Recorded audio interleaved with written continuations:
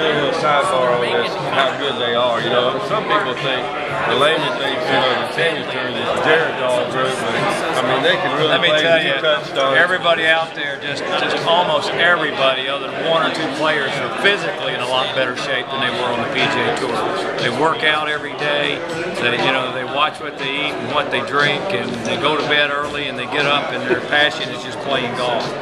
And they've already raised their kids and their families, just them and their wife out there on the tour, and it's really a very competitive group of guys. What about the length? You touched on it. Maybe they might not hit it as far. Where Bobby said you hit it just as far as you did there. Well, I hit it farther than when I was on the PGA Tour. Of course, equipment. When I was on the PGA Tour in the 80s, I was ranked about 25th in the distance at 268 yards. I'm probably closer to 288 on the Champions Tour, 20 yards longer, 20 years later. But a lot of it has to do with equipment and the fact that I think your swing gets better and you can hit it a little harder now. We didn't hit the ball as hard when we were younger because the balls didn't fly straight. You had to worry more about accuracy than distance.